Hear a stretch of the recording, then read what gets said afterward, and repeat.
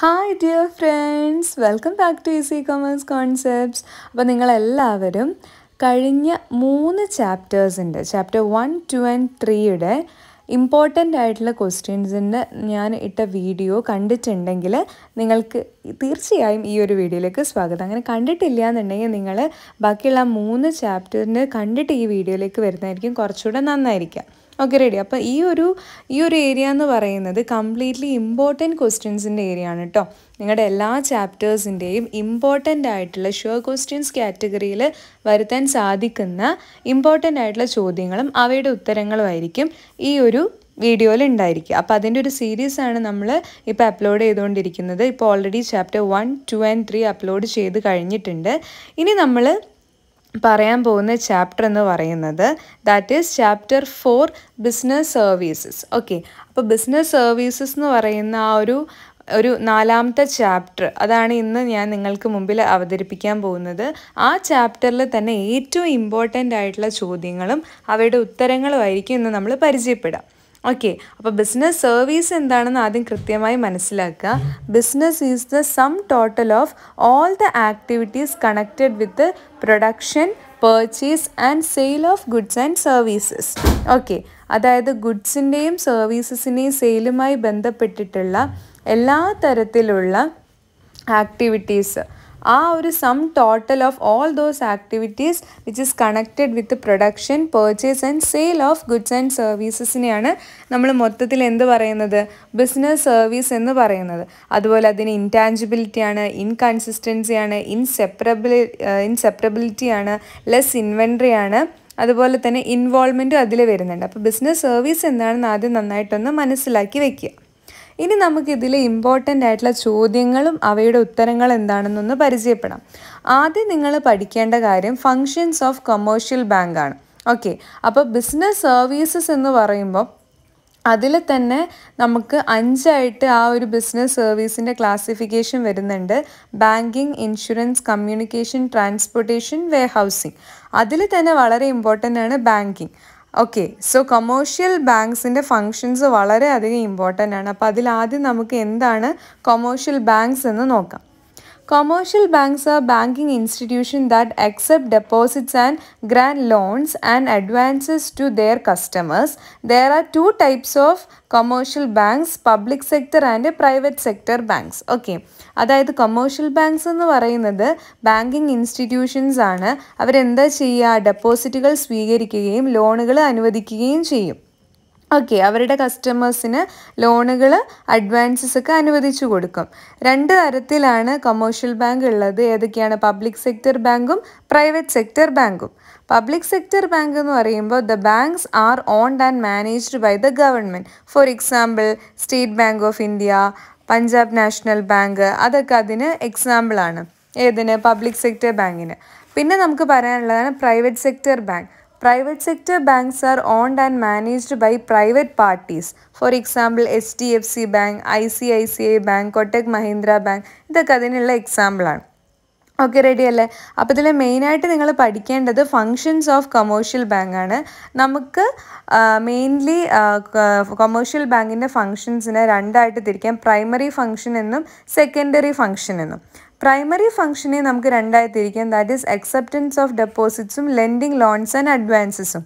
Secondary ഫങ്ഷൻസിനെ നമുക്ക് 2ആയിട്ട് തിരിക്കാം. Agency functions എന്നും ജനറൽ യൂട്ടിലിറ്റി ഫങ്ഷൻസ് എന്നും. ഓക്കെ, അപ്പോൾ ഈ രീതിയിൽ നല്ല വൃത്തിയായിട്ട് കൊമേഴ്ഷ്യൽ ബാങ്കിൻ്റെ ഫങ്ഷൻസ് പഠിക്കുക. 8 മാർക്കിൻ്റെ എസ്സേ ക്വസ്റ്റ്യനായിട്ട് പോലും വരാൻ സാധ്യതയുള്ളൊരു ചോദ്യമാണ് ഫങ്ഷൻസ് ഓഫ് കൊമേഴ്ഷ്യൽ ബാങ്ക്. അപ്പോൾ പ്രൈമറി ഫങ്ഷൻസ് പറയുമ്പോൾ അക്സെപ്റ്റിംഗ് ഡെപ്പോസിറ്റ് ആണ് ആദ്യം പറയുക.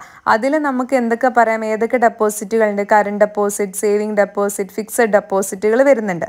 ലെൻഡിങ് ലോൺസ് എന്ന് പറയുമ്പോൾ അതിൽ ഏതൊക്കെ ലോണുകൾ ആൻഡ് അഡ്വാൻസസ് ആണ്, cash credit, bank over draft, discounting of bill of exchange, term loans, ഇതൊക്കെയാണ് അതിൽ വരുന്നത്. പിന്നെ സെക്കൻഡറി ഫങ്ഷൻസ് എന്ന് പറയുമ്പം അതിൽ വരുന്നതാണ് agency സർവീസസും general utility സർവീസസും. Agency services എന്ന് പറയുമ്പം നമ്മുടെ ചെക്ക് ഡ്രോൺ ചെയ്ത് ചെക്ക് അത് കളക്ട് ചെയ്യാൻ വേണ്ടിയിട്ട് ഏൽപ്പിക്കുക. അതേപോലെ തന്നെ payment of insurance premium, purchase and sale of shares and debentures, act as trustees or executors, providing credit information, അതൊക്കെ വരുന്നതാണ് ഏജൻസി സർവീസ്. അതായത് കസ്റ്റമറിൻ്റെ ഒരു ഏജൻ്റായിട്ട് ബാങ്ക് പ്രവർത്തിക്കുക. ദെൻ ജനറൽ യൂട്ടിലിറ്റി സർവീസ്, അതായത് നമ്മുടെ ജ്വല്ലറി അല്ലെങ്കിൽ വാല്യുബിൾ ആയിട്ടുള്ള ഗുഡ്സൊക്കെ നല്ല രീതിയിൽ സേഫ് ഗാർഡ് ചെയ്തിട്ട് കസ്റ്റഡിയിൽ വെക്കുക. പിന്നെ ലെറ്റർ ഓഫ് ക്രെഡിറ്റ് ഇഷ്യൂ ചെയ്യുക, ക്രെഡിറ്റ് കാർഡുകൾ ഇഷ്യൂ ചെയ്യുക, ഇതൊക്കെ അതിൽ വരുന്ന. Under writing issues of shares and debenture, providing foreign exchange to importers and travellers going abroad, ഇതൊക്കെയാണ് ജനറൽ യൂട്ടിലിറ്റി സർവീസസിൽ നമുക്ക് പറയാൻ പറ്റും. അപ്പോൾ ഫങ്ഷൻസ് ഓഫ് കൊമേഴ്ഷ്യൽ ബാങ്ക് വളരെ ഇമ്പോർട്ടൻ്റ് ആണ്. നല്ല രീതിയിൽ തന്നെ അത് പഠിക്കുക, മനസ്സിലാക്കാം. പിന്നെ നിങ്ങൾ ഇമ്പോർട്ടൻ്റ് ആയിട്ട് പഠിക്കേണ്ട കാര്യമാണ് ഇൻഷുറൻസും ടൈപ്സ് ഓഫ് ഇൻഷുറൻസും. അതുപോലെ തന്നെ ഇമ്പോർട്ടൻ്റ് ആയിട്ട് പഠിക്കേണ്ട കാര്യമാണ് പ്രിൻസിപ്പിൾസ് ഓഫ് ഇൻഷുറൻസ്. ഒരു രീതിയിൽ നിങ്ങൾ അതിൽ കോംപ്രമൈസ് ചെയ്യരുത്. പ്രിൻസിപ്പിൾസ് ഓഫ് ഇൻഷുറൻസ് ഇല്ലാത്തൊരു ക്വസ്റ്റ്യൻ പേപ്പർ ഇല്ലയെന്ന് തന്നെ നമുക്ക് വേണമെങ്കിൽ പറയാൻ വേണ്ടിയിട്ട് സാധിക്കും. അത്രമാത്രം ഇമ്പോർട്ടൻ്റ് ആണ് എന്ത് പ്രിൻസിപ്പിൾസിൻ്റെ ഇൻഷുറൻസ് എന്ന് പറയുന്നത്. ഓക്കെ, അതിൽ വരുന്ന ഇമ്പോർട്ടൻ്റ് ആയിട്ടുള്ള ഇൻഷുറൻസ് പ്രിൻസിപ്പിൾസ് ആണ് ഇനി ഞാൻ പറയാൻ വേണ്ടി പോകുന്നത്. നമുക്ക് 7 പ്രിൻസിപ്പിൾസ് ആണ് പഠിക്കാനുള്ളത് ഇൻഷുറൻസിൻ്റെത്. That is utmost good faith, അതിനെ വിളിക്കുന്ന മറ്റൊരു പേരാണ് അബ്രിമേ ഫിഡി. പിന്നെ 2 insurable interest, 3 indemnity, 4 സബ്രോഗേഷൻ, 5 Kosa Proxima, then 6 contribution, 7 mitigation of loss.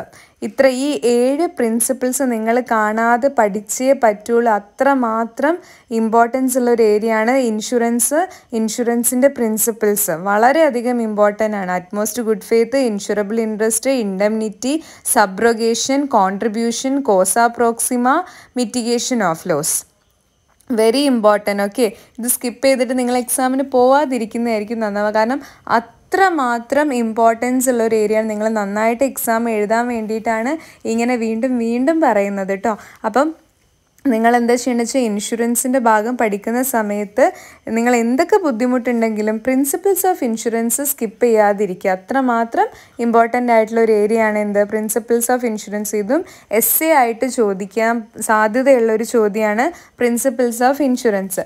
പിന്നെ നിങ്ങൾ ഇമ്പോർട്ടൻ്റ് ആയിട്ട് പഠിക്കേണ്ട ഒരു ഏരിയയാണ് വെയർഹൗസിങ്ങും ടൈപ്സ് ഓഫ് വെയർഹൗസസും. എന്താണ് വെയർഹൗസിംഗ് എന്ന് വെച്ചാൽ, warehousing means holding or preserving goods in A huge quantities from the time of their purchase of production till there consumption. Warehousing creates time utility. Okay, വളരെയധികം ഇമ്പോർട്ടൻ്റ് ആയിട്ടുള്ള ഒരു കോൺസെപ്റ്റാണ് വെയർഹൗസിങ്. ഒരു business services ആണ് warehousing. അപ്പോൾ അതിൻ്റെ ഫങ്ഷൻസും അതിൻ്റെ ടൈപ്സും വളരെ important ആണ്. ഈ ടൈപ്സിൽ തന്നെ ടൈപ്സ് ആദ്യം ഏതൊക്കെയാണെന്ന് ഞാൻ പറയാം. എന്നിട്ട് അതിലെപ്പോഴും ചോദിക്കുന്നൊരു വെയർഹൗസിങ് ടൈപ്പ് ഉണ്ട്, അത് ഞാൻ സെപ്പറേറ്റ് ആയിട്ട് തന്നെ എടുത്ത് പറഞ്ഞുതരാം കേട്ടോ. അപ്പോൾ പ്രൈവറ്റ് വെയർഹൗസസ് ഉണ്ട്, പബ്ലിക് വെയർഹൗസസ് ഉണ്ട്, ബോണ്ടഡ് വെയർഹൗസസ് ഉണ്ട്, ഗവൺമെൻറ് വെയർഹൗസസ് ഉണ്ട്, കോപ്പറേറ്റീവ് വെയർഹൗസസ് ഉണ്ട്. ഇങ്ങനെ 5 തരത്തിലാണ് വെയർഹൗസസ് ഉള്ളത്. ഇതിൽ തന്നെ ബോണ്ടഡ് വെയർഹൗസ് എന്താണെന്ന് പ്രത്യേകം ചോദിക്കാറുണ്ട്. ബോണ്ടഡ് വെയർഹൗസ് എന്ന് വെച്ചാൽ these warehouses R use to keep the imported goods before the payment of imported duty. നമ്മൾ ഇറക്കുമതി ചെയ്തിട്ടൊക്കെയുള്ള സാധനങ്ങൾ ഇമ്പോർട്ടഡ് ഡ്യൂട്ടി കൊടുക്കുന്നത് വരെ സൂക്ഷിച്ച് വെക്കുന്ന വെയർഹൗസിനെ വിളിക്കുന്ന പേരാണ് എന്ത്? ബോണ്ടഡ് വെയർഹൗസ് എന്ന് പറയുന്നത്. ക്ലിയർ ആണോ? അത് ഇടയ്ക്കിടയ്ക്ക് ചോദിക്കാറുണ്ട്. ഇമ്പോർട്ടൻ്റ് ആയിട്ടുള്ള വെയർഹൗസ് ആണ്. അപ്പോൾ ചിലപ്പോൾ ഇത് ഇടയ്ക്കിടയ്ക്ക് ചോദിക്കുന്നതുകൊണ്ട് വേറെ ടൈപ്പ് ഓഫ് വെയർഹൗസ് ആയിരിക്കും ചോദിക്കാം. ഓക്കെ, അങ്ങനെ നോക്കുകയാണെങ്കിൽ നമുക്ക് 5 വെയർഹൗസുകളാണുള്ളത്. Private warehouse, public warehouse, bonded warehouse, government warehouse, cooperative warehouse. അപ്പോൾ ഇത്രയുമാണ് ടൈപ്സ് ഓഫ് വെയർഹൗസിൽ വരുന്നത്. ക്ലിയർ അല്ലേ? അപ്പോൾ നല്ല രീതിയിൽ ഓരോ ചോദ്യത്തിൻ്റെയും ഉത്തരം വളരെ വൃത്തിയായി കൃത്യമായിട്ട് തന്നെ പഠിക്കുക. ഈ ഒരു ചാപ്റ്ററിൽ ബിസിനസ് സർവീസ് എന്ന് പറയുന്ന ഈ ഒരു ചാപ്റ്ററിൽ നിങ്ങൾ കടന്നു പോകേണ്ട ഒരു ഏരിയ എന്ന് പറയുന്നത് ബാങ്കിങ് ഉണ്ട്, അതേപോലെ ഇൻഷുറൻസ് ഉണ്ട്, കമ്മ്യൂണിക്കേഷൻ, ട്രാൻസ്പോർട്ടേഷൻ, വെയർഹൗസിങ്.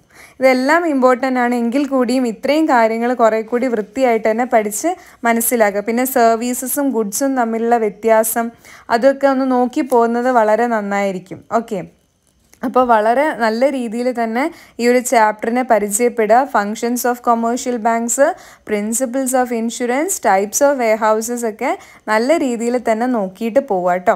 വേറെ ഒന്നും നോക്കിയില്ലെങ്കിലും ഈ 3 കാര്യങ്ങളും നിങ്ങൾ ശ്രദ്ധയോടുകൂടി ചിട്ടയോടുകൂടി പഠിച്ചു പോയി കഴിഞ്ഞാൽ ഈ ചാപ്റ്ററിൽ നിന്നുള്ള ഒട്ടുമിക്ക ചോദ്യങ്ങളും നിങ്ങൾക്ക് വളരെ കൃത്യമായി വൃത്തിയായിട്ട് തന്നെ എഴുതാൻ വേണ്ടിയിട്ട് സാധിക്കും. റെഡിയല്ലേ? അപ്പോൾ എല്ലാ കൂട്ടുകാർക്കും നല്ല രീതിയിൽ പരീക്ഷ എഴുതാൻ വേണ്ടിയിട്ട് സാധിക്കട്ടെ. നിങ്ങൾക്ക് എന്തെങ്കിലും സംശയങ്ങളുണ്ടെങ്കിൽ നിങ്ങൾ കമൻറ്റ് ബോക്സിൽ എഴുതി ചോദിക്കുക. ഞങ്ങൾ നിങ്ങളുടെ കൂടെ തന്നെ ഉണ്ടാവും. Okay, so easy commerce concept എന്ന് പറയുന്ന നമ്മുടെ ഈ ഒരു ചാനൽ ഇനിയും സബ്സ്ക്രൈബ് ചെയ്യാത്തവരുണ്ടെങ്കിൽ സബ്സ്ക്രൈബ് ചെയ്യുക, ഫ്രണ്ട്സിനൊക്കെ ഷെയർ ചെയ്ത് കൊടുക്കുക, മാക്സിമം സപ്പോർട്ട് ചെയ്യുക. അപ്പോൾ എല്ലാ കൂട്ടുകാർക്കും wish you all the very success. പരീക്ഷയൊക്കെ നിങ്ങൾ നല്ല അടിപൊളിയായി തകർത്ത് എഴുതട്ടെ എന്ന് ആശംസിക്കുകയാണ്. അപ്പോൾ ഇതാണ് നമ്മുടെ ചാപ്റ്റർ 4 ബിസിനസ് സർവീസ് എന്ന് പറയുന്ന പാഠഭാഗം.